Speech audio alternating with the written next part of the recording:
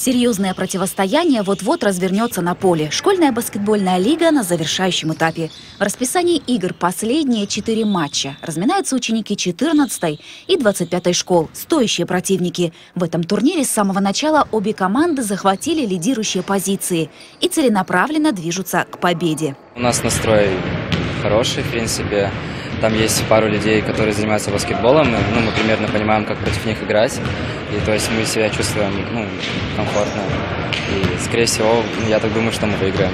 Однако 14-я школа с самого начала задала свой темп игре. И всю первую четверть мальчишки упорно лидировали. Периодически команда 25-й школы догоняла. Но раздался свисток. И со счетом 10-9 игроки ушли на перерыв. Дай мне бросок один.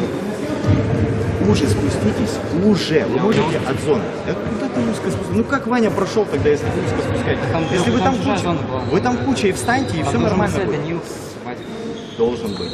Наставления тренера пришлись кстати. Ребята сменили тактику, стали играть более жестко и напористо. Ведь это баскетбол – один из видов спорта, где уверенность игроков и резкие приемы – половина успеха. Школьная лига баскетбола проводится в Уссурийске уже 10 лет. Сейчас соревнуются мальчишки. Во второй половине ноября в турнире сойдутся девочки. Это соревнования среди школ.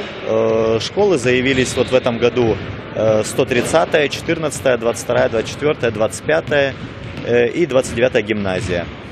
Средний возраст детей составляет 16-17 лет.